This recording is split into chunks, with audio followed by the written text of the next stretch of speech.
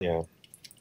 I'm talking with Mr. Koichi Nakano, and Mr. Nakano is a professor of political science at Sophia University in Tokyo, Japan. Mr. Nakano, um, what does a President Trump mean for Japan? Well, I think it means, at least initially, a lot of confusion. The Japanese policymakers have been caught by surprise, and I don't think they're quite ready or they know how to deal with the Trump presidency. On the one hand, I think there is a great deal of anxiety whether he's actually going to do everything he said during the campaign, or whether he'll quickly lose interest in foreign and security policy and leave it to the Republican establishment that the Japanese government is much more familiar with. And so I think there's going to be quite a bit of anxiety, but also sort of a wait and see attitude that is going to be seen in the weeks to come.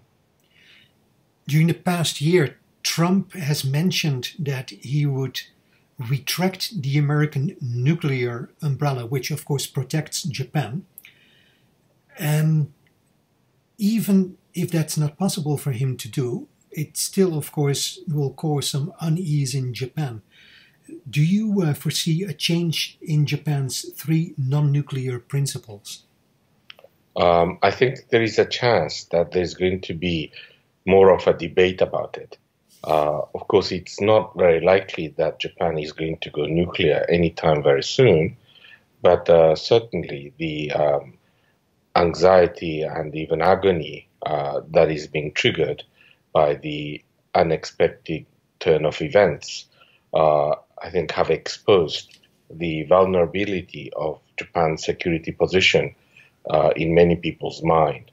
And I think the conservative rulers of Japan would no doubt find this also as an opportunity for them to prepare the grounds for a possible introduction of nuclear weapon in Japan, if not now, in the future. Trump has also said repeatedly that he wants to pay for that he wants his allies to pay for the US troops stationed in the countries of the allies. Now, according to a recent article by Mainichi, Japan already pays some 70% of the costs of American troops in Japan. If Trump insists to increase this, won't Japan find it more attractive to kick out some of the troops and militarize? And would it mean an end of the pacifist Article 9 in Japan? I think there is going to be somewhat schizophrenic reaction on the part of Japan.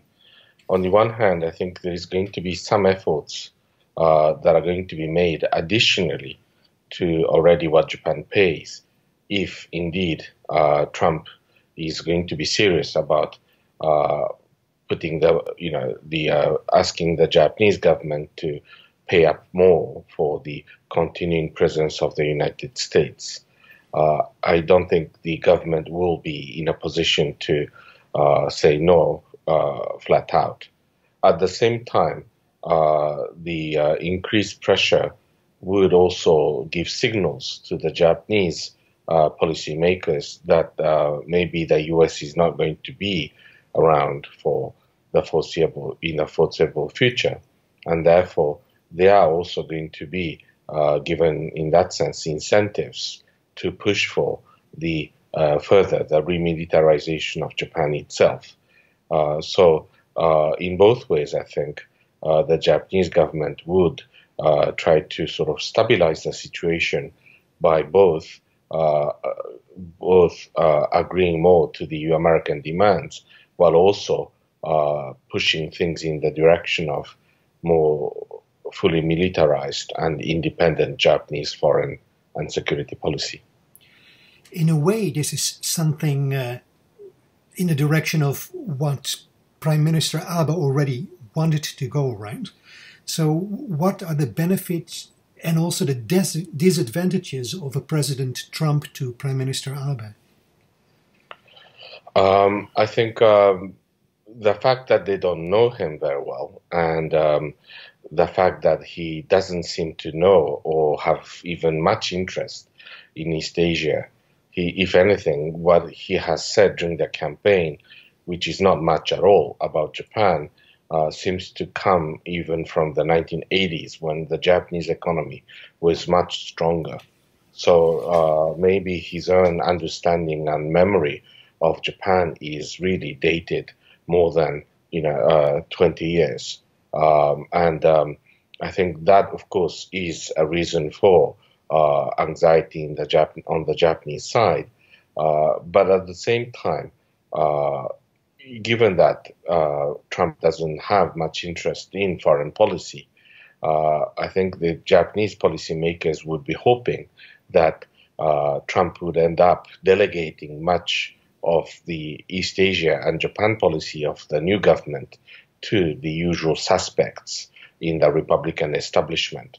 And that would, in fact, be very favorable to the Japanese conservative leaders, given that they have always had much stronger ties with the Republican officials than the Democratic side in any case. So maybe the two conservative parties would be able to come to a fairly stable situation that is mutually satisfactory. To also talk a little bit about the the geopolitical situation in Asia at large. Trump has mentioned that he would like to have a ban on Muslims. Now, that's unlikely to happen because of the American Constitution, but still, 4 of the 5 nations with the largest Muslim population are actually in Asia. There is a big chance, of course, that these nations may distance themselves more from Washington. What would that mean to Asia? Well, there's going to be, I think, kind of psychological alienation in many Asian societies further away from the United States. I mean, to a degree, the damage has already been done.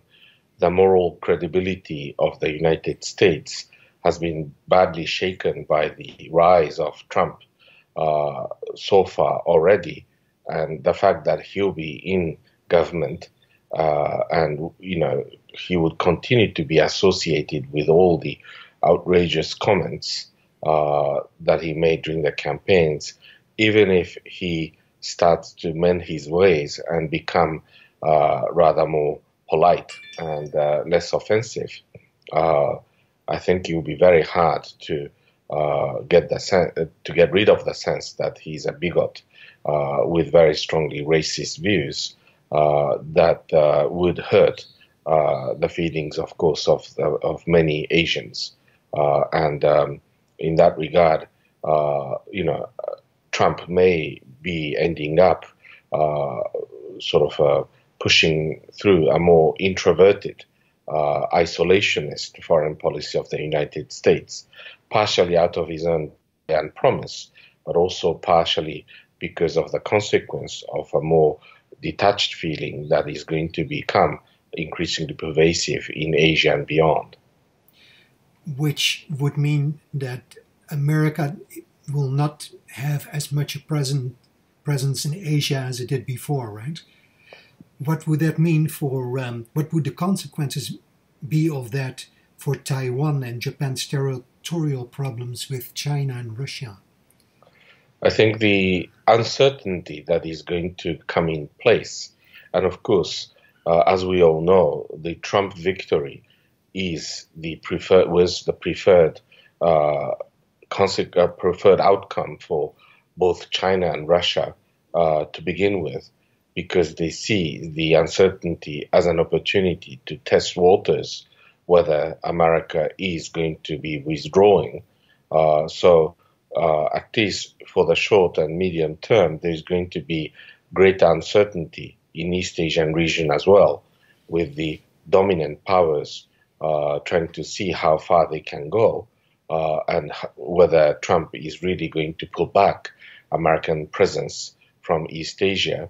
And at the same time, that perception is going to push the smaller countries, and even including Japan, the allies of the United States in East Asia, to stabilize the situation by themselves adopting a rather more hawkish stance on many issues, quite conceivably. So unless we are very careful, there is a real danger of unwanted risks getting elevated fairly rapidly as a consequence of the move, depending on how far and how fast Trump would put his words into actual policy.